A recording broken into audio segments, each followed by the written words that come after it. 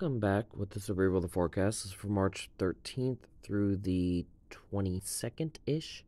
Starting with, it would be 21st or 22nd, I'm not totally sure at this moment. Oh no, this is the 14th through the 22nd. Okay, that just threw me off. Anyways, there's a marginal and slight risk for parts of Texas, Oklahoma, Arkansas, Louisiana, and Mississippi, with a tornado threat.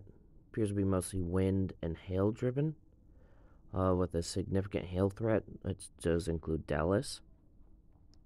Day 2 with a marginal threat for parts of Florida, Alabama, Mississippi, and maybe a little bit of Louisiana, and may try to expand into Georgia.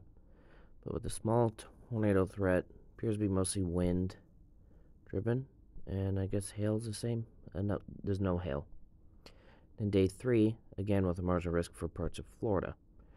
Probabilistic 4 to 8 day forecast predictability. I'm assuming mixed with potential too low. Nope, predictability all the way through. So, with that does seem to be it for right now. Stay safe. See you in the next video. Bye.